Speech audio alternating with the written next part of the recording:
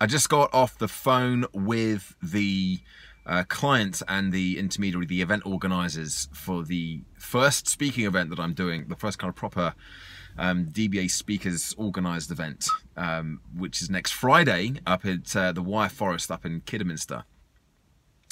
And really cool. Just felt very natural, felt very relaxed, apart from a few techie issues at the beginning. Like I couldn't dial into the conference call for some reason, so I had to do it through somebody else's mobile phone on speakerphone mode. But apart from that, I just feel like right now, if I can, the more me I can be, the more relaxed, the more authentic, the more natural I can be. I just need to be me. I don't need to try to be anybody else. I don't need to try to be more than I am. I just got to be all that I am. Remember who it was that said that. But I felt like kind of that really worked well today. A good call. I felt like not only did I give it, I mean, it's a done deal. I'm going there. I'm doing it. The contracts have been signed. But for me to be able to turn up on the day and to feel really relaxed and to deliver the best possible presentation, to have the best possible impact on the day with the audience, I know that I need to feel relaxed. I need to feel like I know what I'm doing, and in the sense of delivering to their spec, to their brief. So I needed to be able to ask questions, but also listen to what it was that they wanted. I knew that I wasn't going to be able to do that if I was trying to put on a front or anything like that. So I was just me, and it was really good.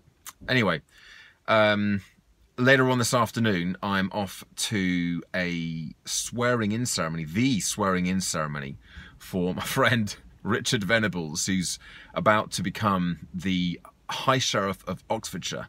So I've got to go into Oxford later on and go to the High Court. And is it the High Court? Maybe it's just the court. I don't know. It's the court in Oxford anyway, where he's going to be sworn in, and there's a drinky, nibbly, networking-y type thing afterwards, which could be interesting as well. So he's the guy who's really kind of pushed this plankathon. So cheers, Richard. Thanks for inviting me along to your swearing-in ceremony, and I'll hopefully have a chance to chat to him at some point soon as well about what we're going to be doing next Friday at the Westgate Shopping Centre as we do the big flash mob plankathon on the final day. I'm going to leave this open, this video now, because I might do another quick, quickie later on. And this afternoon, I'm going to spend some time, more time on this talk for next Friday.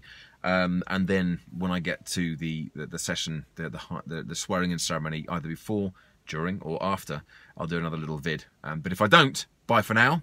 If I do, then here's the next part of the video.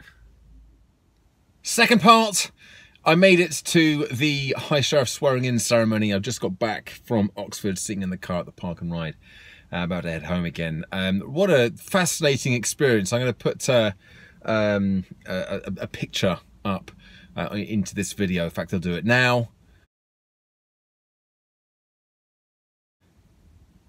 And it doesn't really give you the full gist of what was going on, but we had all the there's loads of judges there, and there was loads of the past High Sheriffs, which is an office that goes back to Saxon times apparently.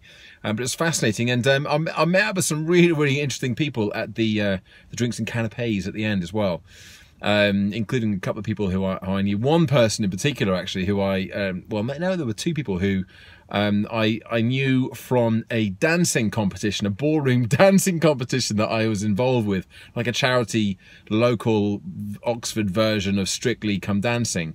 And I was one of the celebrities dancing, and one of the other guys was there as well. It was just one of the guy was there, so we had a chat about that. It was the first time I've seen him since last time I think I saw him. He was wearing a rather tight sequined outfit, and so was I. So no pictures of that one though. So yeah, really good end to the day. So I'm gonna head back now. I've got a few bits and bobs to finish off this evening work wise. And I've got a big day tomorrow. I'm speaking with a couple of people. I actually got a conversation tomorrow with two people, which will be interesting. And I will tell you more about that tomorrow, because yeah, two very different conversations, two phone calls that I've had scheduled in for a while now, which I'm looking forward to, along with everything else that I'll be getting up to tomorrow. So I'll check out from here and catch you again tomorrow. Bye for now.